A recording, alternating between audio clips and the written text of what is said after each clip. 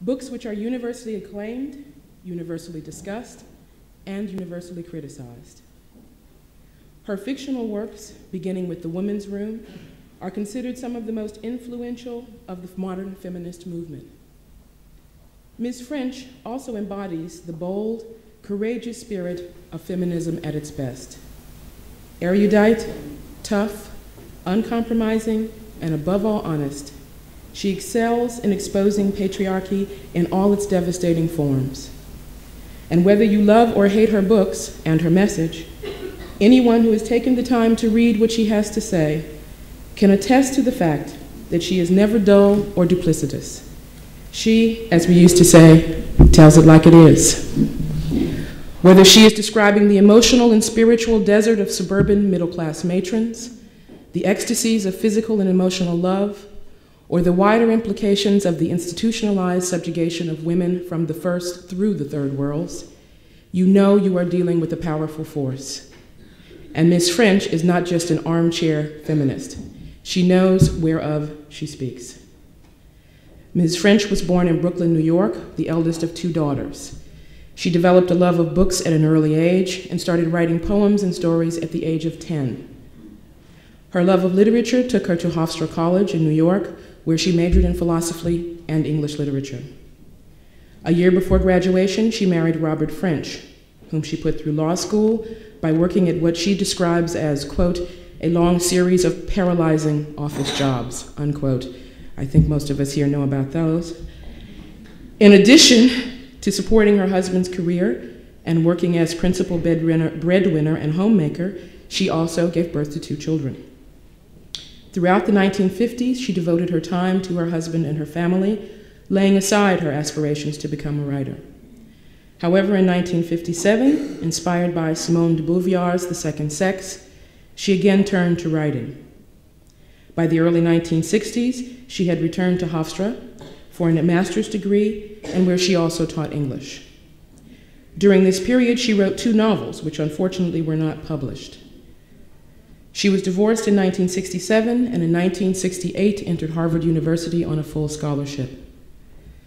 Ms. French received her PhD from Harvard in 1972 based upon her dissertation on James Joyce's style and the role of the narrator in his book Ulysses, which was later published by Harvard University Press. The publication of this book on Joyce was, according to her, a turning point in her career. In 1977, her groundbreaking novel, The Women's Room, was published to wide acclaim. An immediate bestseller, The Women's Room sold more than 4 million copies and has been translated into 20 languages. In 1980, the book was made into a television movie, but I'll come back to that later. Now, to discuss the history of the feminist movement, which I'm going to do tonight, would take far more time than I have right now. But let me briefly attempt to sketch some of the highlights of this long and continuing struggle. Now, before I begin, let me first apologize to the many non-American women here tonight. I know that the feminist movement is in no way exclusively American. The contributions and struggles of countless women to secure the vote, equal rights, better health care, and more recently, an environmentally safe world were and remain a major contribution to the advancement of women. Indeed, women everywhere, in Holland, in India, in Asia, in Africa, have fought, marched, gone to jail, and sacrificed to make the world a better place for themselves and for those who follow. So if I focus on the American feminist movement, it is not because I do not recognize those achievements, but because of the constraints of time. Women's struggles for equal rights in the United States began with the birth of the nation. It is not a well-known fact, but many European women came to the United States as indentured servants, sold from London prisons or kidnapped on the streets. After 7 years' servitude, they were freed, but given no money at all to survive. Of course, as we all well know, African American women were brought to America as slaves and were not given their quote-unquote freedom until almost the end of the Civil War. Before 1820, there was no institutionalized education for most women. In fact, in 1819, a woman called Emma Willard petitioned the New York State Legislature for the establishment of a women's seminary. Now, she didn't lobby publicly as we know it today, because in those days, to lobby, to go directly to your representative, was considered unladylike. The first college to admit women, and I might add African Americans, as well as men, was Oberlin College. In doing this research, I found out something fascinating, which I have to tell you. At first, the tasks that these women were forced to do, were expected to do, while so-called students, was far different from what is expected from young female college students today. In addition to their studies, they were required to wash their male colleagues' clothes, clean their rooms, I'm serious, wait on them at table, and to listen to their course presentations. All tasks thought to be excellent preparation for a woman's primary duty as housewife and mother. It was not until 1841 that the first women graduated from the regular, and you can read men's, program at Oberlin. Throughout the 19th century, women made incremental gains in education and secured passage of laws giving married women the right to own property. However, it was the abolitionist movement that gave women in numbers their first taste of political activism and helped spur the growth of the women's liberation movements that sprang up in the middle of the 19th century. Refused seats at the 1840 World Anti-Slavery Convention in London, women were made painfully aware of their second-class status. This experience led to the first meeting of the Women's Rights Convention in Seneca Falls, New York in 1848. This group was run mostly by married women who participated after finishing their daily chores. And of course, this movement was met with strong criticism across the entire United States. But this period also produced three of the most enduring leaders of the women's movement: gifted orator Lucy Stone, program writer and philosopher Elizabeth Stanton, and organizer Susan B. Anthony. Another woman who fought valiantly for both abolition and women's rights was the former slave Sojourner Truth, whose eloquent words inspired many women, black and white. The latter half of the 19th century saw some gains in the women's movement, especially during and after the Civil War. Because men were at war, women were used as teachers, worked in factories, kept the farms going, and nursed the wounded and the dying. In the western part of America, where women had for a long time worked beside their husbands on the farm to survive, women successfully gained the right to own and control their property and money. At the same time, the number of women working in factories increased with the vast industrialization that continued after the Civil War. This trend would continue throughout the 19th century up to today. The organizations that sprang up as a result of the Industrial Revolution were varied, running from Stanton and Anthony's National Women's Suffrage Association, which advocated immediate suffrage, to Lucy Stone's more moderate American Women's Suffrage Association. All of these women had as their basic goal the betterment of the lives of women. And let us not forget the contributions of another 19th century movement which contributed to the organization of women, the women's temperance movement. The 20th century has seen setbacks as well as gains in the movement. The two world wars, as did the Civil War, created countless new opportunities for women as men went to war. And in between the wars, the Depression of the 1930s forced those lucky enough to find jobs into the workforce, mostly to keep their families alive. Another major force during the 30s was the union movement, which unfortunately excluded most women because they were unskilled. American unions, the first unions, were for skilled workers only. However, undaunted in the face of this discrimination, women managed to organize themselves into the International Ladies Garment Workers Union and the Amalgamated Clothing Workers, who between them counted more than 125,000 members. After the heady independence of women workers during World War II, the end of the war meant that women were expected to go back to their kitchens and making life comfortable for their returning men. In addition, the anti-communist red hunting rhetoric of the 1950s had no room for social activists of any kind, especially not female social activists. As one author put it so succinctly, and I quote, "In the 1950s were an apolitical period. Idealism or concern with social problems was considered rather weird. Men learned that the highest virtue was money-making. Women were told that the highest virtue was to be a child-producing machine surrounded by lots of glittering gadgets in a little box in the suburbs. And sex was glorified, since there was nothing else exciting left to glorify, unquote. However, this ideal American family was in reality becoming more and more of a myth as increasing numbers of American women entered the workforce in order to maintain minimum living standards for their family. After the relative dearth of organized women activists from the 1920s through the 1950s, the 1960s saw another resurgence of activism. Growing along with the civil rights and student activist movements, American women again took to the streets and to the ballot box in defense of their cause. And although President John Kennedy established the Commission on the Status of Women in 1961, with Esther Peterson, I think some of you know, as its chair, much credit for this resurgence is given to Betty Friedan's book, The Feminine Mystique, published in 1963, which provided a powerful indictment of the ideology that forced women into the role of full-time housewife and described the psychological costs of that life. One of the most active women's organizations established during this time was the National Organization for Women, or NOW. Established in 1966, its stated purpose was to take action to bring women into full participation in the mainstream of American society now, exercising all the privileges and responsibilities thereof in truly equal partnership with men. Now, I could go on and on and on and on, but you all will drag me off the stage.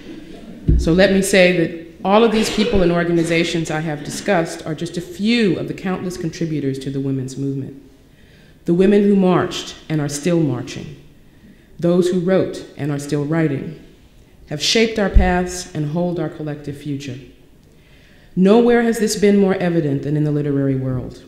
From the 6-page Voices of the Women's Liberation Movement, started by feminists in Chicago in the mid-60s, to feminist printing companies, from women who have given us the Women's Survival Catalog and books like Our Bodies, Ourselves. Women have always recognized the importance of print in spreading their messages to wider audiences. Which brings me back, finally, to Ms. French and the Women's Room. I remember little of the circumstances which prompted me to buy her book.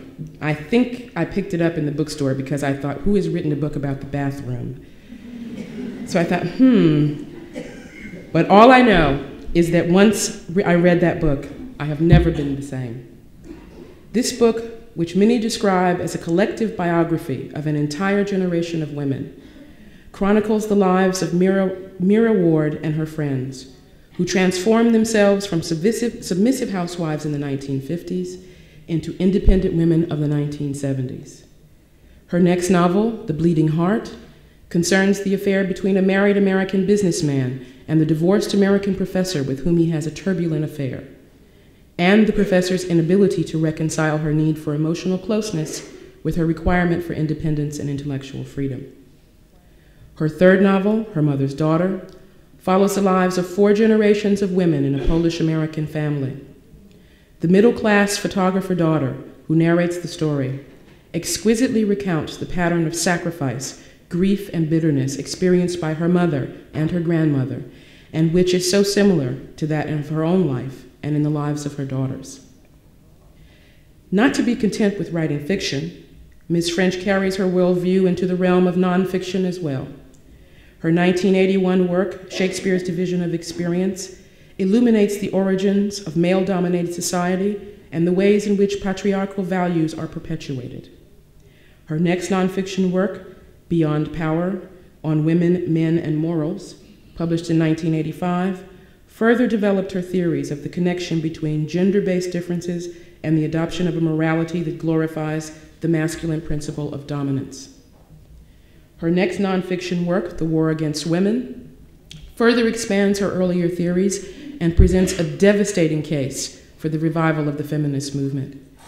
Crossing the Globe, The War Against Women catalogs the harm done to women in the name of fundamentalist religions and cultural customs, including genital mutilation in Africa, bride burning in India, murder of girl babies in China, sexual discrimination and harassment in government and business, and rape and domestic violence. although one critic described her book by saying that it, quote, at times reads like a field report from the seventh circle of hell, unquote. No one can dispute the enormous work and knowledge that went into the writing of the book, nor can anyone dismiss its equally enormous impact on readers throughout the world. As Gloria Steinem said, and I quote, if you can read only one book about what's wrong with this country, speaking of America, or give only one book to someone who thinks women are a single issue, the war against women is it, unquote. Which brings me to Ms. French's latest book, Our Father. 4 daughters, each with different mothers, gather at the home of their well-to-do, charming, and famous father. The relationship of the 4 women to each other and their father is at first superficial and largely negative, representing 4 completely different lifestyles, from Elizabeth, the Washington super bureaucrat, to Ronnie, the half-Mexican offspring of the father and the housemaid, to Alex, the suburban housewife, who at one point in the book likens herself to a blade of grass, to Mary, the wickedly bitchy socialite. These women appear to have nothing at all in common. However, as defenses come down and truths are told, the women discover a horrifying common bond, the systematic rape of all 4 by their father. Without giving away too much of the story, these women travel from mutual suspicion and disdain to love, nurturing, mutual support, and finally, I think, hope. Explosive, cruel, funny, disturbing, and finally deeply redemptive and moving, this book is a masterpiece of literature, as well as a moving example of the triumph of human spirit and sisterly love over violence, oppression, and humiliation. The mother of one of the characters repeats to her daughter throughout the book, to live is to love. At first, I didn't understand her words. So caught up was I in the indignation and bitterness of the 4 women's abuse at the hands of their father. However, by the end of the book, I think I understood what she had tried to instill in her daughter. And that is that no matter what, love is what guides and sustains us. No matter what, love is what makes us unique. And no matter what, love is what's truly important in this world. I have learned so much from Ms. French and her writings that I would be here for days discussing how a phrase or a paragraph made me throw the book down in rage, shed a tear of despair, or shake my head in pride and wonder at the diversity, strength, and beauty that we as women all share. Indeed, that we as people all share. But that's not what you came here to hear tonight. So, let me end with a quote from a speech by Elizabeth Cady Stanton, which she made at a meeting of the International Council of Women in 1888.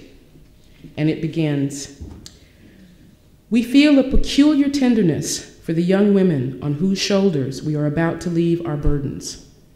Although we have opened a pathway to the promised land and cleared up much of the underbrush of false sentiment, logic, and rhetoric intertwisted with law and custom, which blocked all avenues in starting, yet there are still many obstacles to be encountered before the rough journey is ended. The younger women are starting with great advantages over us. They have the results of our experience. They have superior opportunities for education. They will find a more enlightened public sentiment for discussion. They will have more courage to take the rights which belong to them. Hence, we may look to them for speedy conquests. When we think of the vantage ground woman holds today, in spite of all the artificial obstacles placed in her way, we are filled with wonder as to what the future mothers of the race will be when free to have complete development. Thus far, women have been the mere echoes of men. Our laws and constitutions, our creeds and codes, and the customs of social life are all of masculine origin. The true woman is as yet a dream of the future." End quote. I believe that the woman of the future Ms. Stanton talked about is here, now, in all of us. And I sincerely believe that no one better articulates the joys, sorrows, dreams, and struggles of us, these women, than the woman I have the great honor to present to you now, Ms. Marilyn French. Thank you.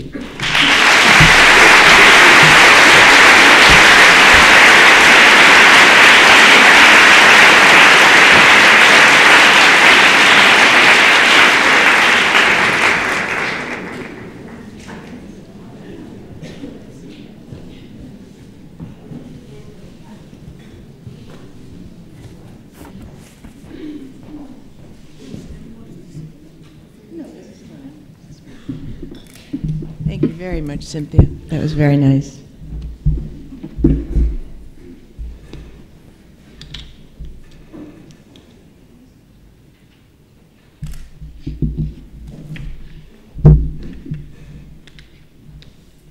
I'm going to talk to you tonight a little bit about writing Our Father, a process that took a bit of a time. My new novel, Our Father, took a long time to come into being. After I published Beyond Power in 1984, my agent, Charlotte Sheedy, suggested using a chapter from that book as the basis for a television series. Because women are omitted from traditional histories, there's a very famous history of the world, for instance, that does not even mention Elizabeth I of England. Because women are omitted from traditional histories, she longed to see a history of women presented on television.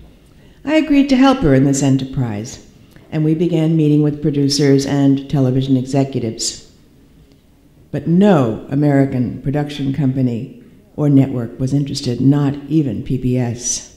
The Civil War, yes. Women's struggle, no. Eventually, however, the education department of Thames, a British production company, expressed interest in the project. They agreed to produce a 10-part television documentary on the history of women across the globe, from the beginning of human life to the present. We signed a contract with them. The agreement included a 500-page book, which I would write, for a popular audience to accompany the television series. In 1985, I finished Her Mother's Daughter. At the time, I had an idea for another novel about enmity between sisters, but I had to wait to write it. I had to work on the history book. That was all right, I reasoned. The novel was vague in my mind. I'd just as well let it develop on its own, a process I call mulching. Besides, I thought, the history would be done in a year. A year later, I was still stuck in prehistory and the rise of the state. Many professional historians helped me, providing me with their research and bibliographies for my own, but I had to do far more research than I imagined. In the end, the history book took me years, and in the intervening time, the television program was canceled. Margaret Thatcher had decreed that British television should become more like that a wonderful phenomenon, American television. Should become self-supporting, paid for by commercials. In the process of becoming more commercial, British television companies canceled many educational projects, and Thames gutted its education section. They were the ones who were supposed to produce this thing. But by then, I was too deeply engaged in the history and had already invested too much time and money in it to abandon it. So I went slogging on, and the new novel went unwritten. But it kept mulching.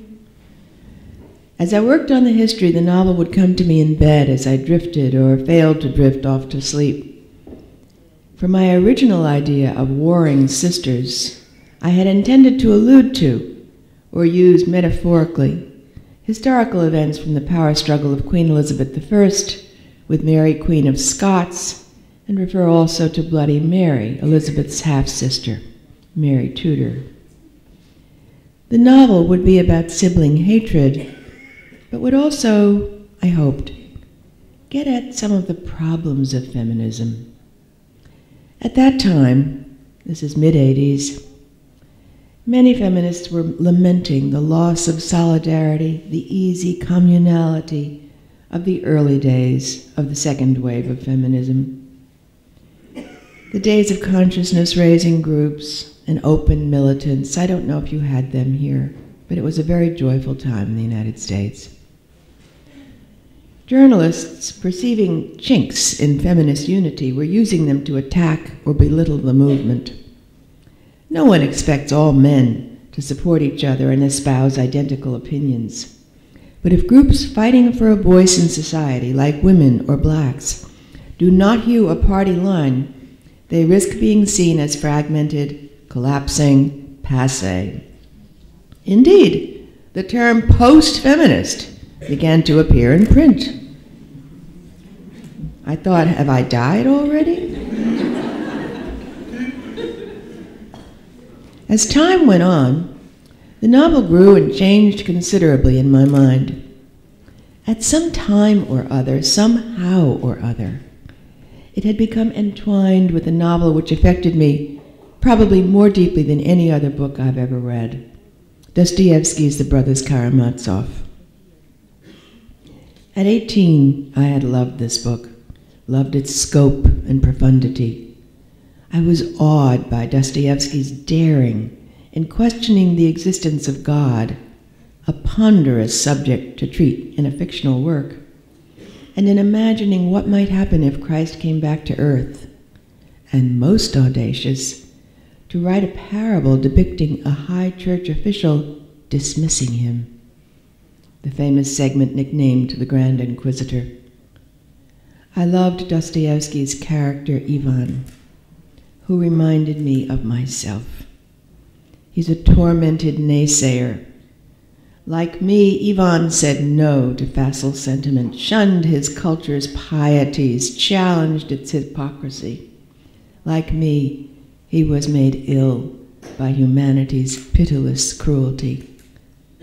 I loved Ivan for his visions, his nightmares, and his pain at human behavior, a pain I felt must reflect Dostoevsky's.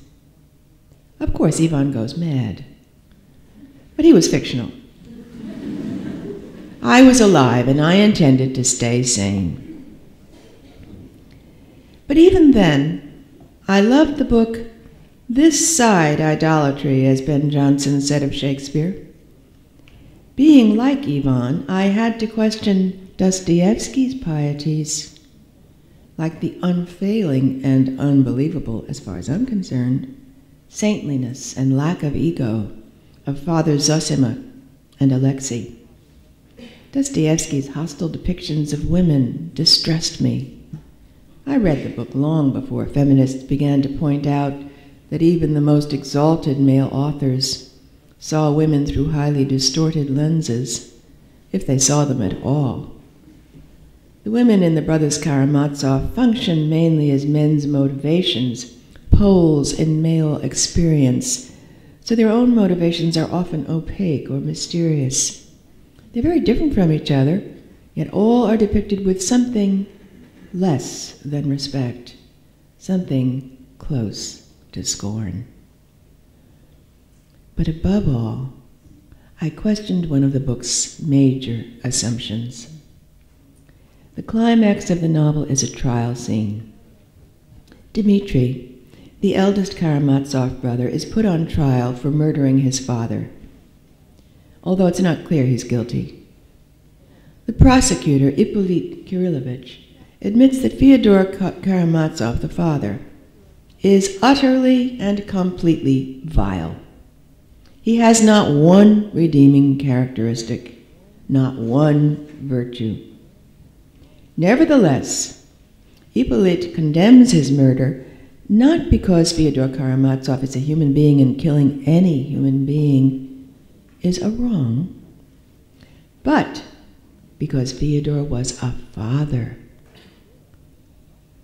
All Europe is watching, he claims, as corrupt, depraved Russian sons rise up against their fathers. Dostoevsky was, of course, very political in talking about the political situation of his time. He was also very religious. And once God is dead, oh, I left out a sentence.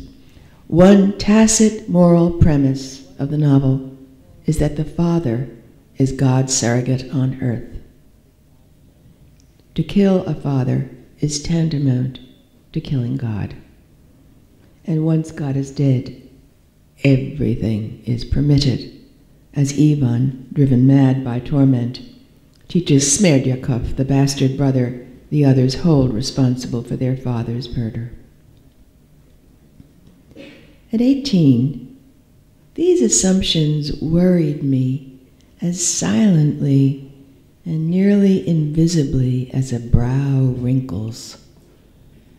I'd already read Aeschylus's Eumenides and knew that he and other Greeks, like Aristotle, considered the murder of a father far more serious than the murder of a mother.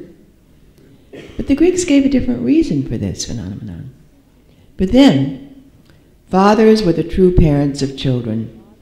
Mothers were merely vessels that carried the father's creation. I was a mother's child, but I couldn't challenge such assertions. I didn't know how. They fell into the pool of my mind to swim around for a couple of decades, developing pearls by abrasion. Finally, Dostoevsky's presentation of the Karamazov brothers seemed to me to be false, which wouldn't have mattered if I hadn't so admired him. The author portrays the bastard half-brother as amoral or vilely immoral, seemingly only because he's a bastard, which I felt was hardly his fault. Nor does bastardy comprise character. Dostoevsky also seemed to me to idealize the three legitimate brothers. They don't know each other. The offspring of two different mothers, they haven't been brought up together, but separately, and they meet when they're adults. Yet they show unfailing love and generosity towards each other. They maintain this tone throughout a period of great crisis, filled with elements that would tear even close friends or relatives apart. I have never met brothers or sisters like this. I've never met siblings who offered each other such largesse, except in fictions like Little Women or Pride and Prejudice. And even there, only one or at the most two, not all of the siblings, are good-hearted and generous. In life, siblings tend to harbor considerable jealousy and animus for each other. Even those who like, even those who love each other, must continually suppress little springs of the residue of ancient infant rivalry, which may spill out under pressure.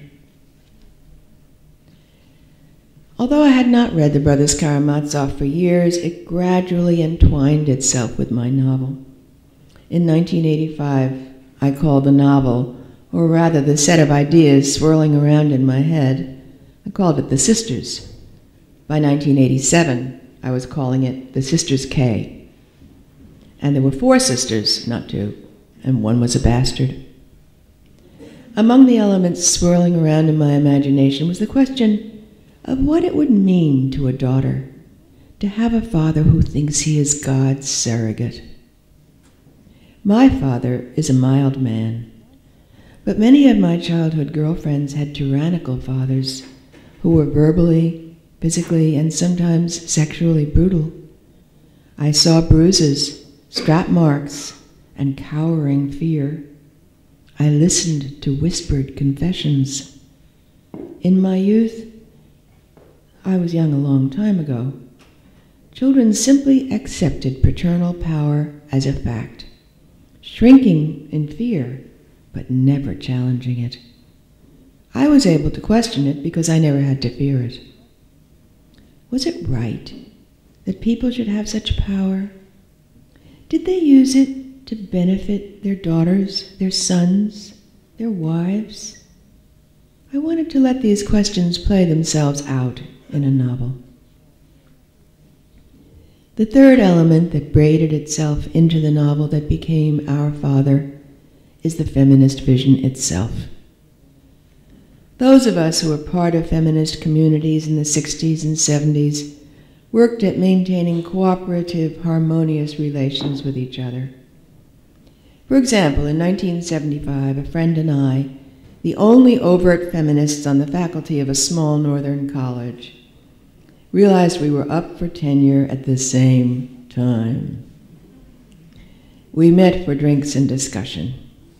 We knew we were better qualified than any man up for tenure, and we were better qualified than most of the tenured faculty. We had both published books. Only one man on the faculty had done that.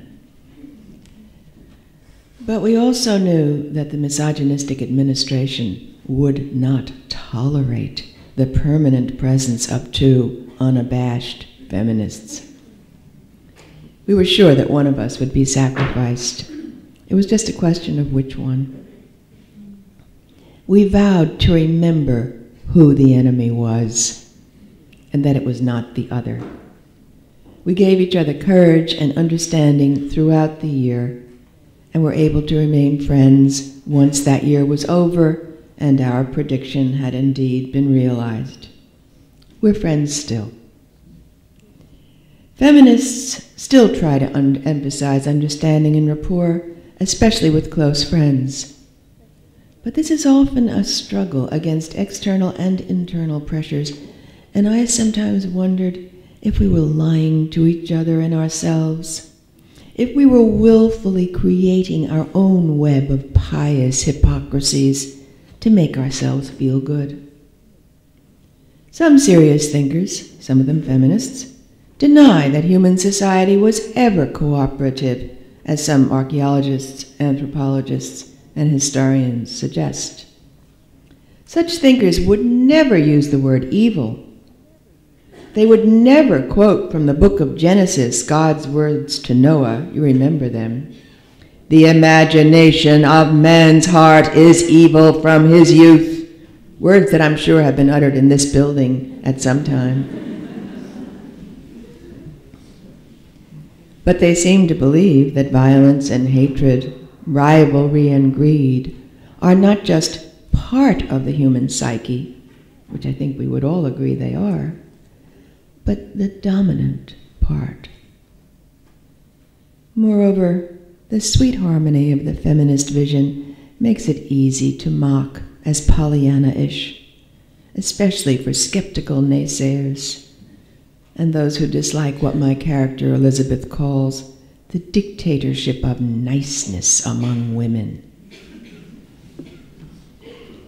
Any vision of harmony is suspect in a hard, cynical age. I wanted to let my characters think, feel, and act on all this and see what they came up with. Then, in the fall of 1989 or 1990, I can't remember which, Gloria Steinem called the writer Esther Broner, the television journalist Carol Jenkins, and me together and invited us to dinner to discuss forming a group devoted to celebrating feminist occasions and to give each other affection and courage. We formed a coven, and this book is dedicated to them. We became a girl gang, the nucleus of a floating party. Since then, we have met formally 4 times a year at solstices and equinoxes, those are our holy occasions, and informally at other times. At our formal dinner meetings, we try to strengthen and hearten each other with understanding, sympathy, vision, magic, and the power of will. I always leave those evenings feeling burnished and light at heart, which is a rarity for me. They're among the most loving events of my life. I finally finished a 3rd draft of the history book, which I refer to privately as the monster. It was then 3,000 pages long. In the fall of 1991, exhausted,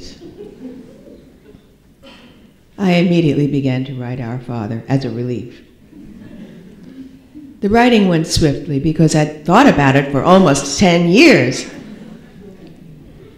But before I was finished, I was diagnosed with a serious illness. My doctors held out little chance of survival. And wanting to finish the novel before I died, I bought a laptop computer so I could work in the hospital during treatments. My family and friends, however, did not accept the doctor's prediction. My children, my coven, and a host of other friends surrounded me. They would not let me follow my natural inclination towards solitude. They would not leave me alone. They brought me food I often could not eat, and clothes to fit around the ivy lines in my arms, and teddy bears, and books about healing, and meditation tapes, and a portable CD player, and boxes of Mozart and Billie Holiday CDs, and magical amulets, and crystals, and stones, and clay hands, and a Zuni fetish, and a Cherokee talisman, a leather pendant bag filled with sweet-smelling herbs from a sweat lodge ceremony held partly in my name. One coven sister used the credit her rabbi ancestors had saved up with Yahweh to petition for my reprieve. She wrote out a formal petition and had it notarized. When I was too sick to go out, the coven held meetings in my hospital rooms, complete with magic wands, eagle feathers, and embraces. The doctors still regard me with suspicion.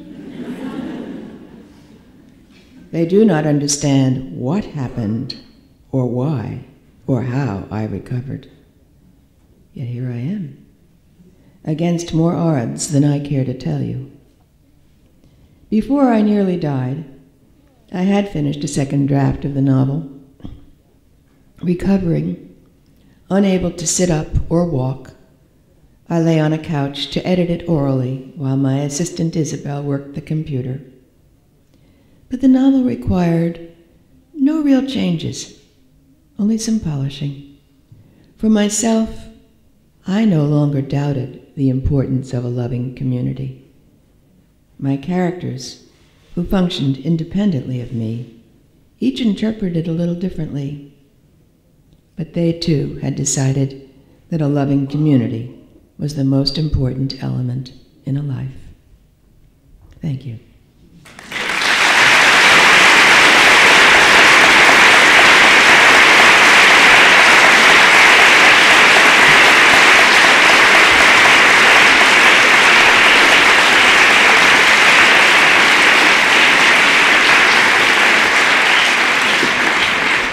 Thanks very much.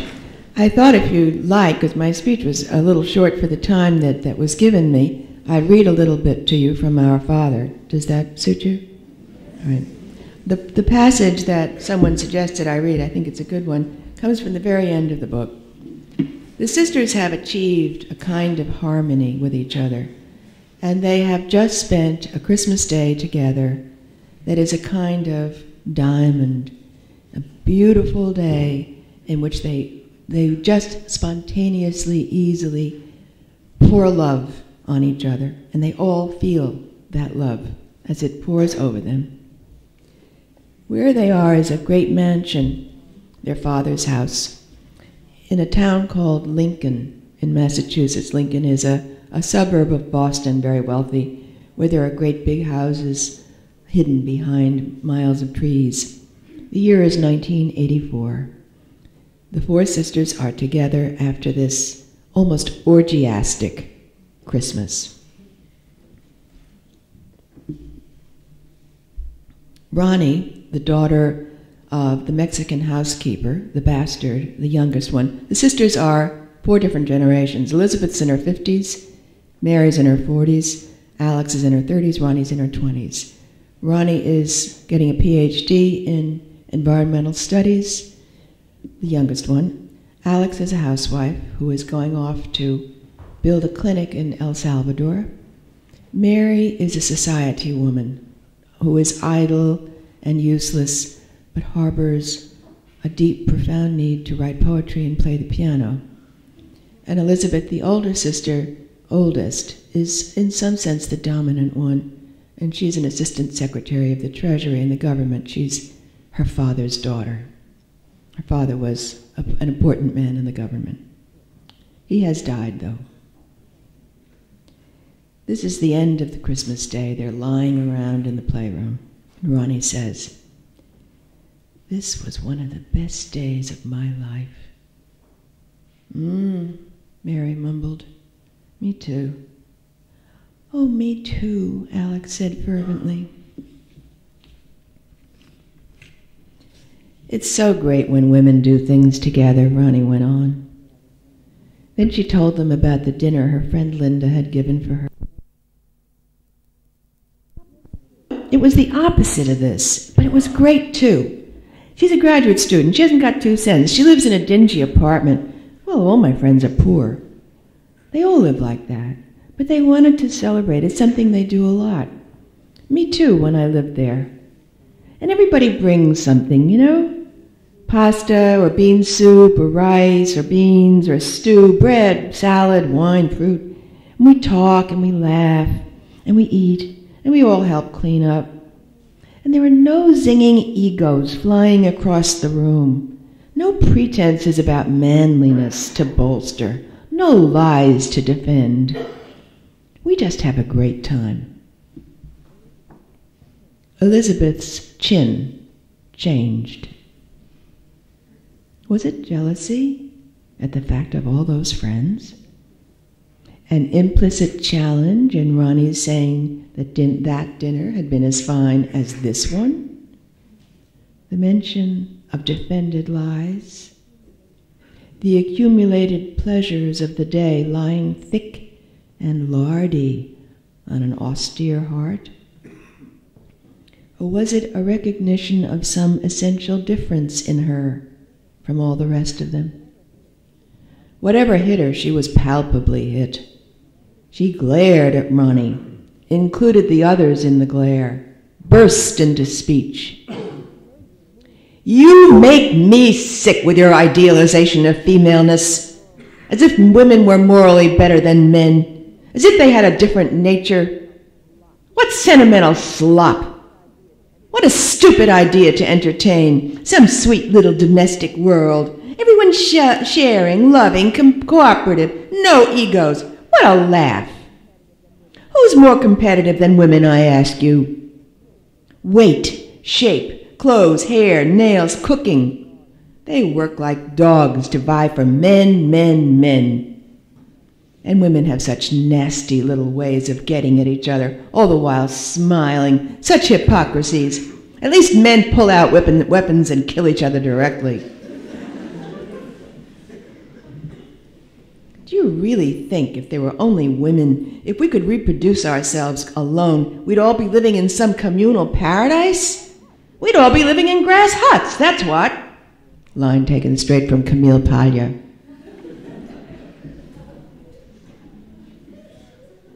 When she paused to take a drag on her cigarette, Ronnie said calmly, actually, if you look at the remains of matricentric societies, they lived in considerable luxury and well-being, without war.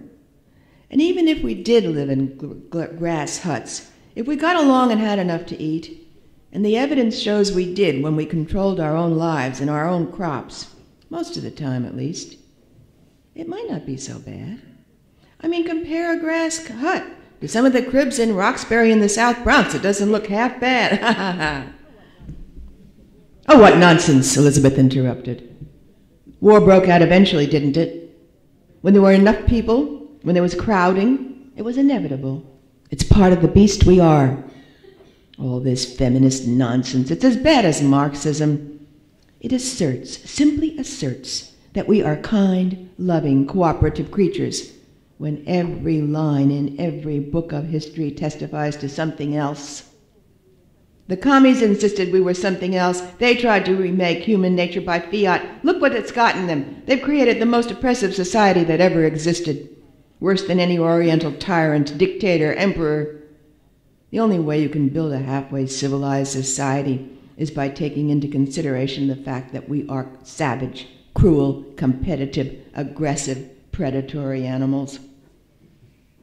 We're killers, like the other large mammals. Haven't you heard of survival of the fittest? Well, who do you imagine are the fittest? The most savage, the most efficient killers. And here, I will grant you, men take the prize. And the best you can do is protect yourself against them. But it's inevitable that the weak will be destroyed. They'll be exterminated. It's happening clear across the globe right now. Every primitive society, every simple society is being wiped out. There's nothing you can do about that. It's nature, human nature, and it's inevitable because it's necessary. and it has a function. It keeps the human race strong. That's terrible, Alex gasped. You can't be serious, Lizzie. I'm dead serious. You all are a bunch of sentimentalists. You don't know what you're talking about most of the time. Jesus Christ, what kind of a world do you think you live in?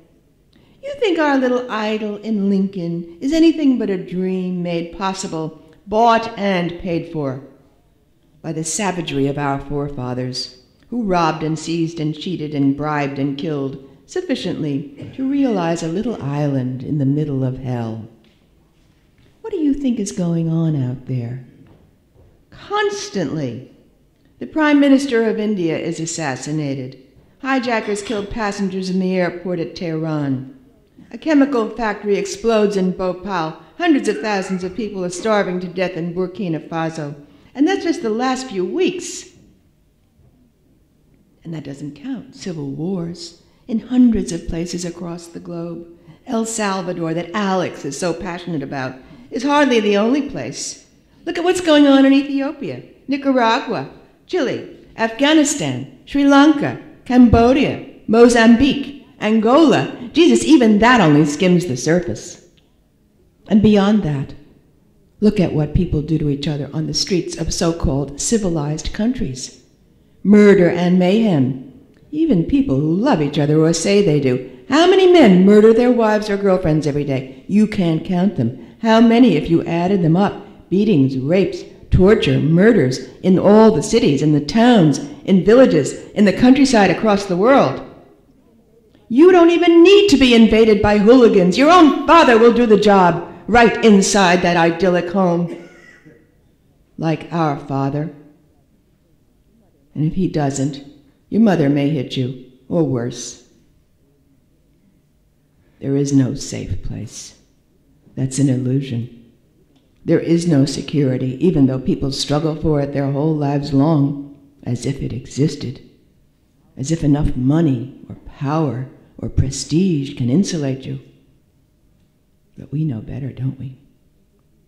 We are constantly besieged, threatened. Life is constant struggle. The best you can do is claw your way to some temporary security, some island like this house, or some academic post. She glanced at Ronnie, and try for dear life to hold on. And beyond that, out there it's the same. Empty space with exploding stars, black holes, planets of methane ice, comets, and now there's a hole in the ozone layer, and acid rain, and God knows what else threatening us. It's a struggle to find enough food, to find drinkable water in most parts of the world, and then you have to avoid provoking your fellow man who may just pull out an Uzi or an AK-47 or whatever the current designer weapon may be. You have to be armed, armed with something.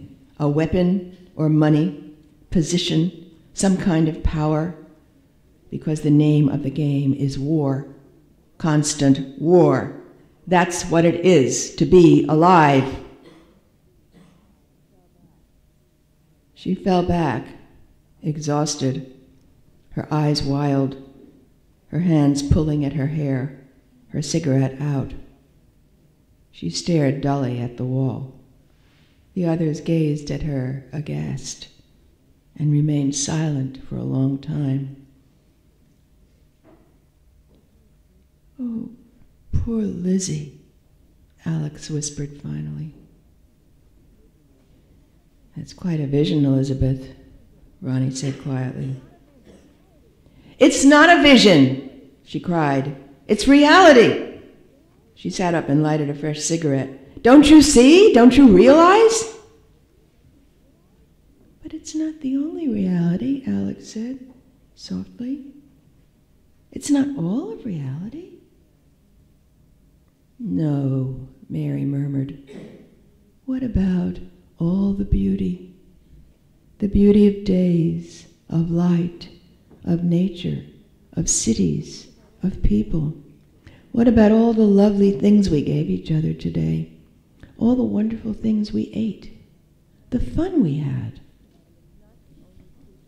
And it's not the only truth about us either, about human beings, Ronnie said stubbornly. We're not all at war with each other. We help each other. Where I come from, it's a world you don't know. No one would survive if the women didn't watch each other's kids, take each other's kids, sometimes for months, for God's sake. They share food. There's always room for one more at the table, even if things are rough. They lend each other stuff, a blanket, a heavy coat, whatever. Listen, I work with nature at the lowest level. Mosses and lichen are called lower plants. They don't have the complexity of large ones, although some mosses are unisexual and some bisexual, she grinned. Ronnie is gay. But our entire ecology depends on them, among other such species. And lichen, which is probably one of the first forms of life to appear on Earth, and which is thus fundamental to other life, is symbiotic.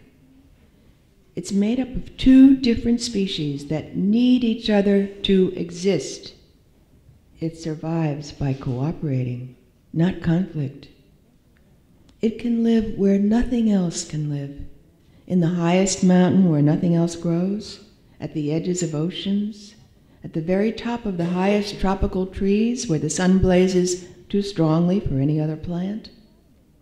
It even lives at the bottom of those trees where the climate's too dark or wet for other plants. And it's a frontier plant. It makes soil, one of the few species that do. It creates. And much of nature works this way. If you want to talk about the nature that's in us and from which we arise, you should think about how the nature outside us works. You know, some botanists, guys, the guys are always looking for signs of domination in nature. They tried to make out that the fungi are dominant in lichen because they're more conspicuous and have greater volume. But they concluded that the fungi are utterly dependent on the algae, maybe even more dependent on the algae than the algae are on them. There's no comparison between them in terms of power, fame, wealth. You can't even discuss them in the same breath. But I doubt that if your father had died first, my mother would have had a stroke. Assuming she wasn't already dead. My mother seemed to be completely dependent on your father, but the truth was otherwise. She paused, lighted a cigarette, continued in a calmer voice. Your vision is a male vision, a capitalist vision. Well, I suppose today's communists have it too. It's the vision that justified the changes in economic structure from feudalism to industrialization. It's taught to us to keep us in line, but it isn't necessarily the truth about human nature. They want us to believe it, so we'll go on fighting their wars and dying for them. Dying to bolster their power so they can increase their wealth, and they only give the dead medals. You have to believe this stuff to go, so you can go on working for that administration. Go on believing in the economic principles you learned in school. You have to believe it to justify your life, but we don't. Thank you.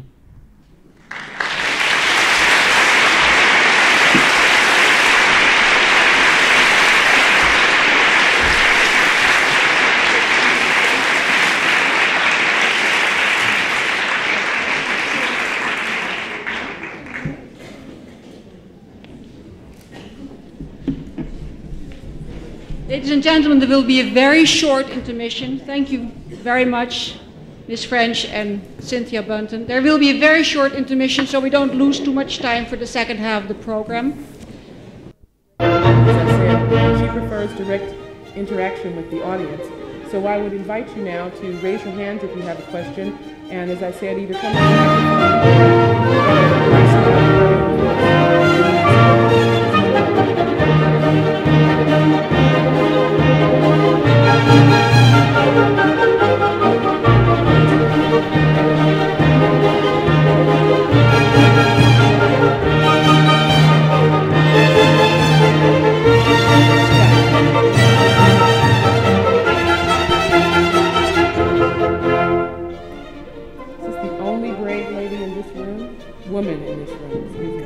to stand online.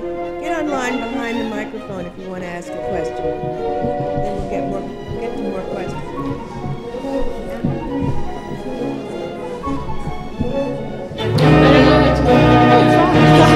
It works. My name is Margreet. I'm from the University of Utrecht. I have two little questions. You mentioned Camille Paglia, so I would really like to know what you think of her and of her way of performing science. And then the other one is, what do you think of women's studies and how it could change the atmospheres in universities between male and female students and professors? The atmosphere and the relations between male and female students. Camille Paglia. I think she's brilliant.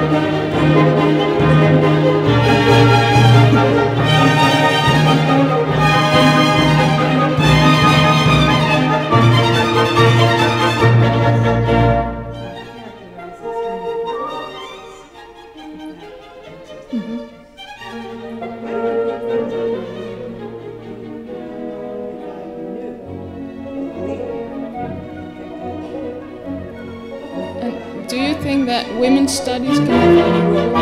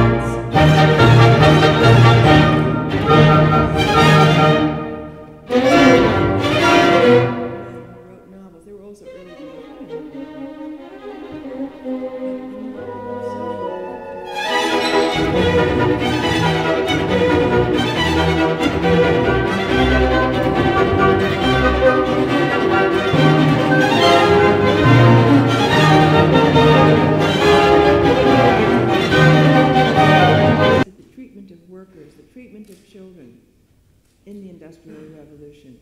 When men saw how much money these women were making and how famous they were, they started to write them, but they weren't as popular. Of course, Nathaniel Hawthorne and Melville did not write that kind of novel, but they joined the bandwagon, which became critical doctrine. What men do is art.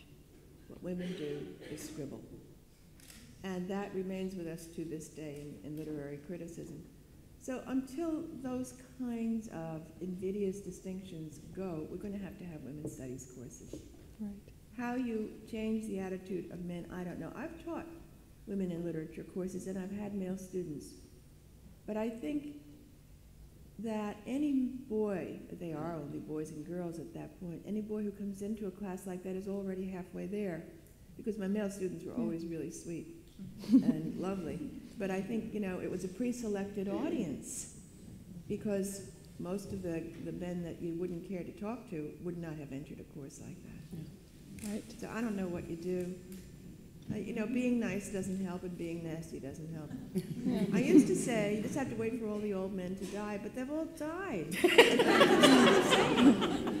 I don't know what to do anymore. can't answer that one. Okay. Sorry. Thank you very much. Excuse me, we can't hear you very well up here. Oh, really? It doesn't, oh, okay. I'm speaking away from the microphone. That's probably the trouble. Do you mind if I pull it over this Go right way? ahead. Nobody wants to talk to me. Of course we do, sir. Yes. Hello, my name's Chris, and I want to ask you something. You spoke about your inspiration taken from the Brothers Karamazov. You spoke about the Father as a substitute of God on earth, and therefore the murder on the Father being even worse. What I wonder is how important for your ambitions, for your development of your ambitions, and for the fulfillment of your ambitions, was the fact that you came from a family with only 2 daughters, the fact that our father was a daughter's father. And in how far would I be able to read between the lines, maybe especially in the character Elizabeth, a daughter of such a family? I'm not sure I understand the second part of your question. I think I understand the first part. As I mentioned in my speech, I said I think that I could see the way things were from the outside because they weren't that way for me. My mother was dominant in our home, and I know that my father had a brutal upbringing. It's a very interesting thing to me. I've known a lot of men who've had brutal upbringings, and the way they justify it, I find really pathetic. I remember once when my mother was still alive, I was planning to write her mother's daughter, and I was asking them questions, writing down the answers, and I was asking them what are the first things they remembered. My father had no memories of his childhood, except all the things he invented. But, you know, he was already 9 or so years old when he started to invent things. And children, I have memories that go back to 3. So I said, well, what about when you were very young? What do you remember? And he couldn't remember. He said, well, you know, my father, well, he hit me with the belt a few times, but I'm sure I deserved it. And my mother said, oh, really? You must have done something awful, Eddie. 3 years old. But he deserved it. That's what he thinks. Anyway, he was not allowed to treat us that way. My mother wouldn't let him. So we grew up. I mean, my friends did not believe when I would tell them, because I did things that were not so good. And I would say to my friend, I did thus and such. Oh, did you get a whipping? I'd say, no. Oh, you're lying. But it wasn't. I mean, we also were not exposed to rage. We were not exposed to bigotry. I mean, my mother was very, very large woman in her heart. Generous woman. So I think I saw almost everything in the outside world as a stranger. I certainly did not know what it meant to be a woman. I had to learn. I had no idea what that meant. When I got married and had children, I did research in the neighborhood. I did. I invited everybody in for coffee and I interviewed them.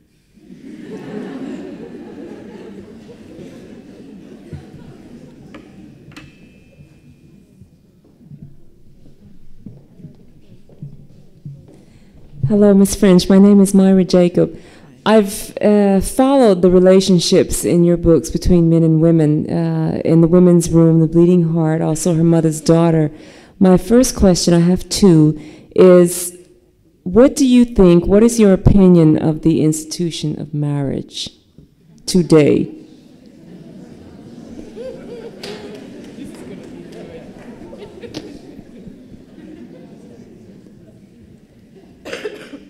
When men stop thinking of marriage as ownership of women, it will be wonderful. That's all I have to say. Okay. The second question is, what is your vision of the ideal relationship between a man and a woman in a love relationship? It's the same as my notion of friendship, except it involves sex. The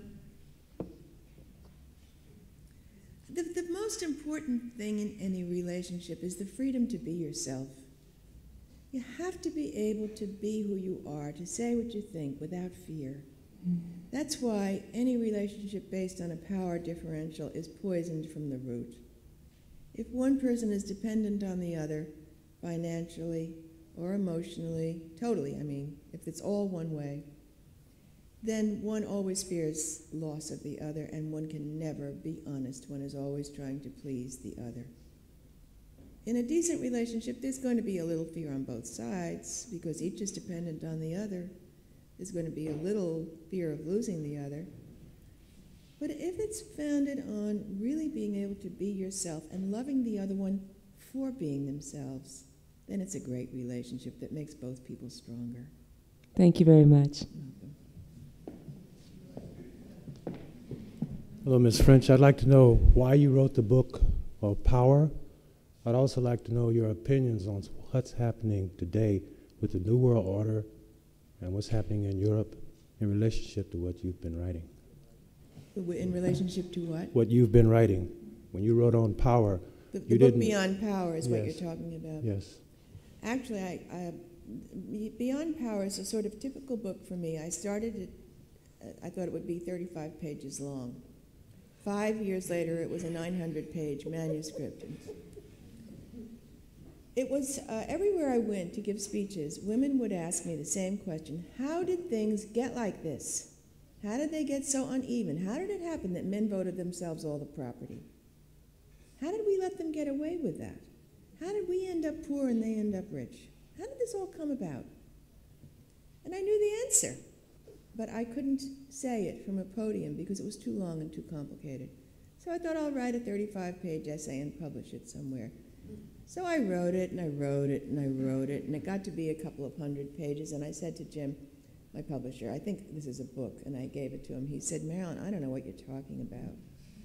And I said, oh, you're going to make me do it the hard way and say it all. So I had to say it all. 5 years later, Beyond Power is the book that came out, which is an analysis of how patriarchy arose, how we came to entertain the values we presently hold, and what they do to us. That's what I wanted the book to show. What has happened in the years since I wrote it was already underway when I was writing it. All of those power differentials have grown enormously. We know that most manufacturing jobs within the next 20, 30 years are going to be removed from Western Europe and the United States, are going to be placed in the South Pacific, in Southeast Asia, in India, and if South Africa becomes stable, in South Africa, where people can still be paid, in Mexico and some South American countries, where women, it's mostly women who are hired for the underling jobs. They're paid a few cents an hour. There are no labor laws. There are no environmental laws. And what's going to happen in Western Europe and the United States is there's going to be a very small class of very, very rich people and a large class of people working for McDonald's. Selling drugs. That's what's happening. I'd like your impression on two terms, the New World Order and ethnic cleansing. The New World Order and what? Ethnic cleansing. Yeah, what do you want me to do about those two terms? I'd like you to give me your impression on them. Your impression. He wants your impression of those two. The New World Order, I have no idea what that is. I thought it was just something George Bush put in a speech. The New World Order started a long time ago. It started in the 50s and 60s when Africa overthrew colonialism. And we sent in all these nice charitable agencies that taught Africans to raise cash crops. And we created a global economy based on cash and, of course, oil. That's when the New World Order started, and it's global and it's economic, and it is wiping out, as Elizabeth mentions in her infuriated address, it is wiping out indigenous peoples everywhere in the world. It's killing them. It's murdering them. Ethnic cleansing, we all know what that is. You know, the word purity. I remember once I went to Germany. It was many, many years ago, and I met with some German feminists. And we had a kind of brutal talk. because they attacked me because I had anything to do with men. I had written a book in which not everybody was a lesbian. There was only one lesbian. The rest of the women had dealings with men, and this was not supposed to be permitted. I said, oh. They said, no, it's not ideologically pure. I said, the word purity should be reserved for butter, milk, and such things. Nothing else. Ice cream. That's what I have to say about ethnic cleansing. Can I ask a question from up here? Sure, sorry. I don't think I looked up there. You know, I didn't realize you were all up there. I apologize. We're up here, and I'd like to say that I read The Bleeding Heart about 10 years ago at the University of Houston in the Women's Studies course, and I enjoyed it. I'm looking forward to reading Our Father. I'm curious, though, if I understood you correctly, one of the daughters in Our Father is the daughter of the Mexican maid. I'm wondering, being of Mexican-American origin myself, why you chose to make the maid Mexican.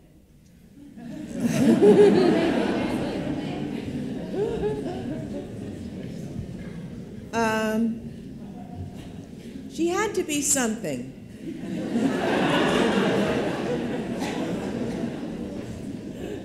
I wanted to try to deal with women of different ages, different sexual persuasions, different religious persuasions, and to whatever degree I could, different colors.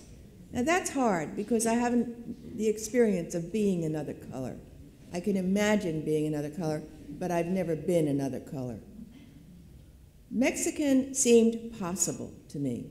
It was possible that a Stephen Upton could have a Mexican cook. It was less likely that he would have a black cook, given what he was and where he came from. I don't think he would have an Oriental cook, although he might have an Oriental manservant. But he doesn't have a manservant. It just seemed the most likely. And that's the only reason. It just seemed the most realistic. Okay, thank you. I have a written question, and I'll read it very, very quickly. Ms. French, to try to make a difference in women's lives, I send subscriptions to Ms. to my feminist grandmother, my sexist father, and my closest friends. I've marched in Washington. I've donated money to NOW and WARAL, I think. Narrow. Narrow. Okay. In my work as a teacher and in my personal life, my feminism plays an open and important role in my interactions with people. But after reading your book, The War Against Women, and listening to Alice Walker speak about the horrors of female genital mutilation, I can't help wondering, to steal a line from Peggy Lee, is that all there is to feminism? With all the crimes being committed against women the world over, am I really doing enough to justify considering myself a feminist? P.S. Has the women's room ever been made into a musical?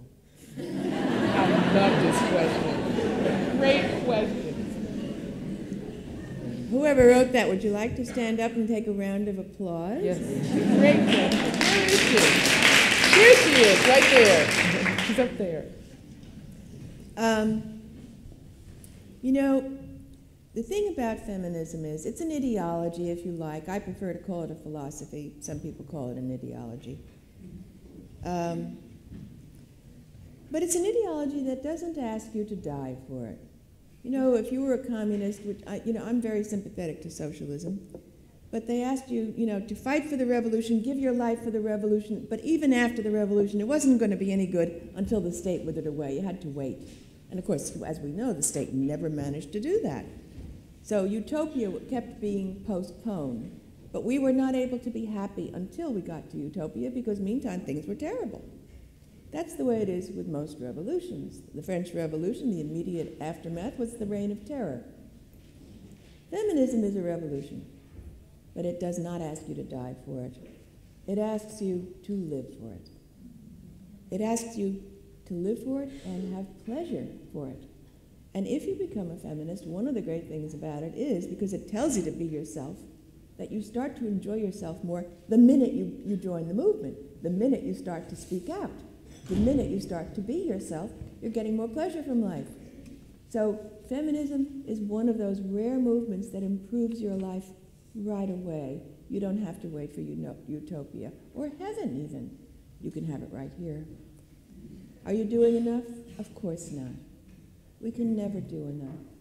There's nobody who ever does enough, because we're trying to undo 5,000, maybe longer, years of real cruelty.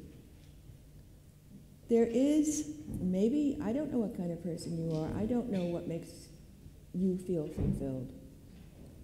But there is a network of feminists. Charlotte Bunch is the most famous, who work globally. They're impoverished. They haven't got 2 dimes. But Charlotte Bunch goes all over the world. She spends a lot of time in Africa, a lot of time in South America. There are a lot of women who work with her. And they go to strange places and they try to make people aware of feminism. They deal with the women there who are feminists, teach them techniques, so that, for instance, in India, there's a bunch of very beautiful, well-educated young women. There are a whole lot of groups like this. The one I know best is called Saheli. Then these young women finish college. They go out into the countryside. Now, you have no idea what living in the countryside is like until you've done it in India. The women, for the most part, sit on the ground. The ground is all you share it with cowpats and flies.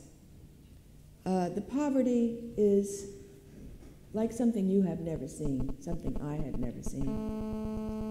These young women go out there, they may not even speak the dialect, they have to learn it. They live with the women, they work with the women work incredibly hard, the men do almost nothing.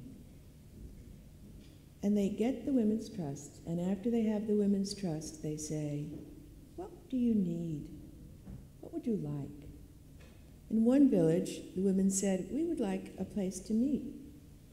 And there is a house, a little house down there we could use, but the men use it for gambling. But they don't use it all the time, only every other week. But the men wouldn't let them use the house. Well, much dickering and much diplomacy and much strategizing, and after a while, they came to some agreement with the men whereby they let them use the house. And they formed their own cooperative in this house. They met. Then they wanted to make some money because they're so poor. They can't send their children to school because the children need shoes and they need pads and pencils. And the women are too poor to buy these things. The men may have the money, but the men spend it on themselves. Watches, motorcycles, TV sets the women don't have time to watch. So they wanted to start some kind of cooperative, but they couldn't do it because none of them could read or write. So there were a couple of men in the town that could. So they asked the men to be president and secretary of the cooperative. And they did something. I don't remember now what it was they did, whether they bought buffaloes and sold buffalo milk, or whether they did weaving, something. And they worked very hard, but they weren't making any money. And they didn't understand it. So they got the Saheli woman to come in, and she looked things over, and they finally decided.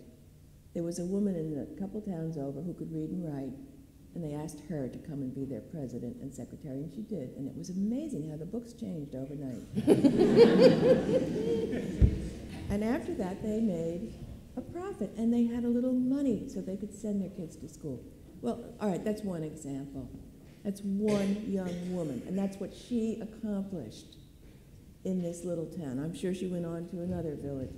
There are women doing this in Africa as well. There are women doing this often in cities in South America, particularly with regard to rape and battery of women, which is particularly bad in South America, although that's hard to say, it's so bad everywhere. There are things like that you can do if you want to, but you don't have to. There's no law saying you must give up your life and go do these things. Live your feminism. Live your life in a way that gives you joy. That's what it's for.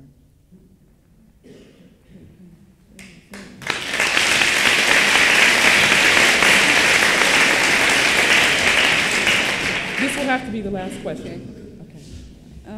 I have a very burning question. I was wondering, why do the sisters keep on loving their father?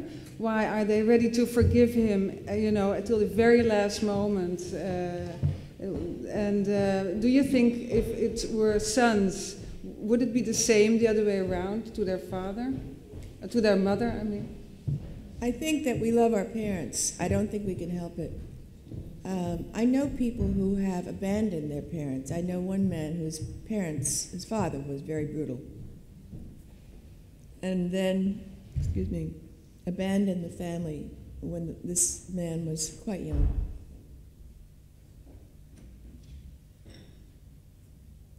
I'll be with you in a minute. The man I knew hated his father, wouldn't have anything to do with him. But in his later years, he looked him up, found him just before he was dying. You can't help loving your parents. A child is really trapped. You're trapped in love. The parent may not love the child. That is not necessary. Parents can not love children. They can abandon them. But you love the people who raise you in some profound way that doesn't die no matter what they do to you. It's so you don't think it's a typical feminine? No, I don't think it's feminine. I think it's human. It's human.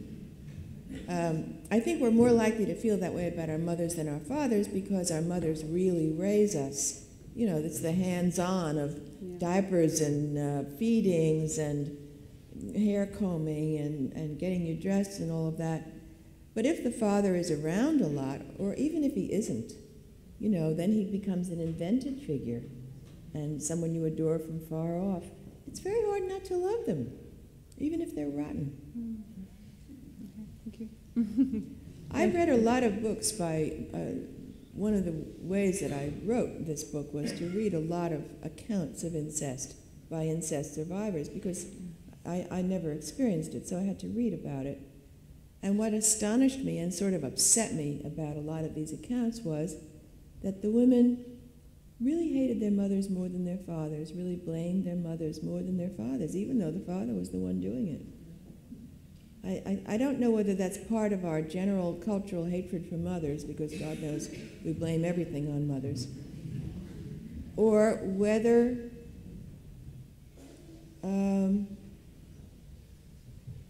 we expect so much of mothers. We expect them to protect us, or whether the mothers, I don't know why that should be, or whether it's just that the mother is the weaker one. She doesn't have the power.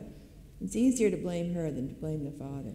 I don't know what it is, but that happens. Or whether it's because it's one of the same sex. Maybe a son would have an easier time forgiving a mother and hating a father if the father were brutal. I don't know what the reason is. But I put it in the book because I found it in every single account I read. Yes? Don't you think that maybe because the woman, the mother, Stand up. is in fact the surrogate of God, and so much is expected of the mother because so much comes from the mother to the child. And it is seen as a betrayal when the mother turns out to be human after all. Oh, I know. God, do I know.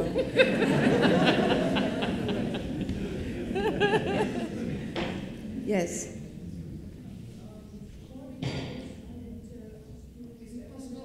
Could you speak louder? According to this program about children who blame their mothers, have you ever read the books of Alice Miller, The Drama of the Intelligent Child? It's all about child abuse. No, I never read that one. I have read Alice Miller, but not that book. The Drama of the Intelligent Child. It's a very famous book about child abuse. And she writes that it doesn't matter whether it's the father or the mother who is abusing the child.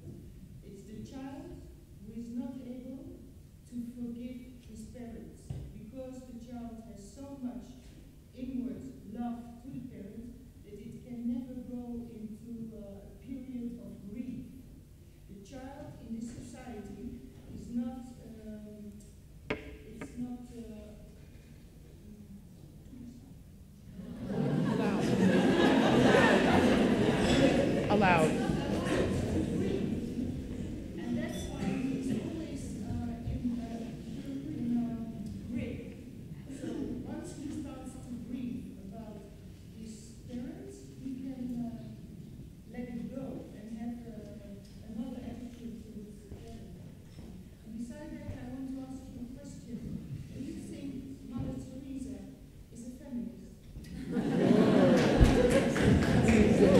Teresa here.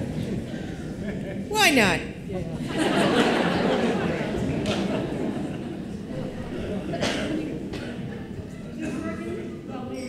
Well, ladies and gentlemen, thank you for having been here. Marilyn French and Cynthia Bunton, thank you for this inspiring evening.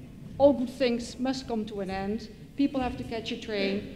At 10:15 now, tonight, there will be a broadcast Ursel de Geer program with Ms. French, and it is right on in the little foyer. If you wish to stay a while, please do, but other people have to go. Thanks a lot.